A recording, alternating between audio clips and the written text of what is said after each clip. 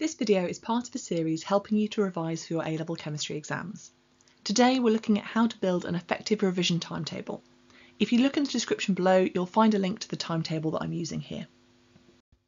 If you're preparing for the A-level exams in 2023, then this probably isn't your first time making a revision timetable, but the one that you made in 2021 for your GCSE exams may have looked quite different, particularly if you attended a school that, rather than giving you a full exam series with 6 big high-stakes exams for science, you did lots of little assessments that were added up together to make your centre-assessed grade. There's also a chance that you're at a sixth form or a college who don't do AS exams, in which case this may actually be your first time preparing for big, high-stakes external exams, and it may even be your first time having any study leave. Now, there's nothing wrong with any of that, but it means that you've missed out on the opportunity to find out what really works for you in terms of revision, and it may be that you're only just starting to realise that traditional revision timetables just aren't really cutting it. So here's an example of what I think is the default for most people when they make a revision timetable. It tends to be hour-long slots with a specific topic, and at that time you turn up and you do something to revise that topic. Now, this can be a really effective way to organise your time when you have complete control, so much closer to the exams if your sixth form or college gives you study leave. But in my experience, particularly at this point in the year, it has some pitfalls. In February, March, even April, you definitely need to have started that revision, but there are still lots of other constraints on your time.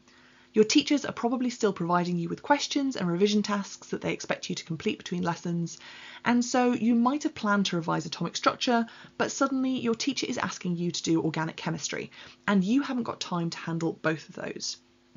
There also might be other opportunities or events you didn't know about. There are lots of online resources and things that you might want to take advantage of.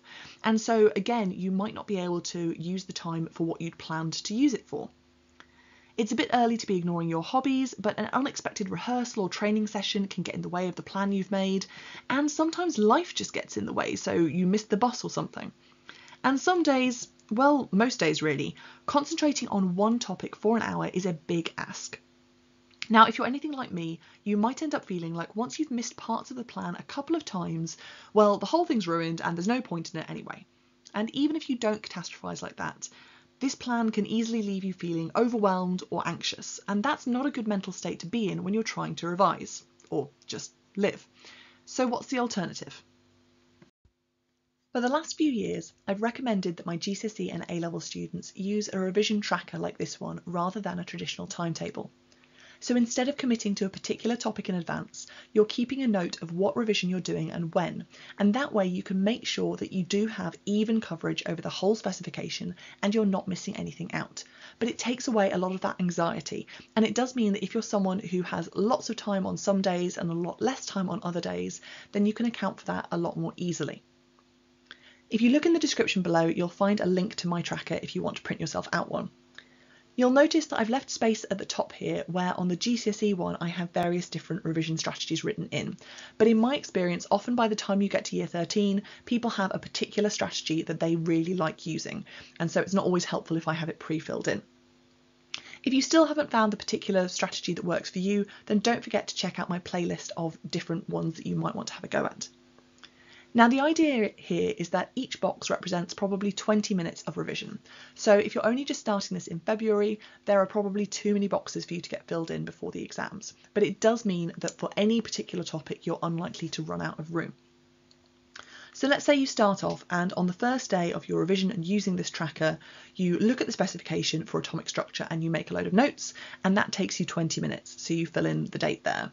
And then you also look at a couple of other sessions and you can also fill in those for that as well. And then a little while later, you come back and you fill in some gaps and you pick some new topics that you haven't done before because you have that really clear record of what you've covered. Now, maybe a little bit later, your teacher gives you something to do, say some exam questions for amount of substance. And so you can fill in the time that you spent on those as well, because that's still part of your revision. And it doesn't matter that it wasn't something that you knew you were going to do, you can still include it within this.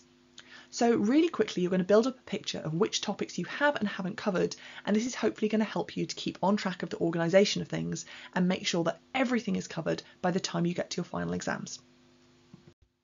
Let's say by mid-March your tracker starts to look something like this. You can say, well, actually I've covered physical chemistry pretty thoroughly so far, so it's time to press pause on those topics and make sure that actually I'm covering the inorganic and the organic as well. Hopefully you found that a useful suggestion for one way to structure your revision for the A-level exams this year. If you have found this useful, then don't forget to like and subscribe for more A-level chemistry videos coming soon.